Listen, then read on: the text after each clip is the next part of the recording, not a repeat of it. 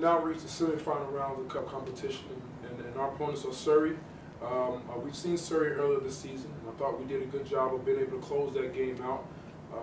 From Surrey's perspective, I think they were still trying to find themselves as a team and make some additions, and I think now they've got a solid nucleus of guys who are playing a lot better basketball than we faced last time. We've got to make sure we understand it's a completely different competition out with league play.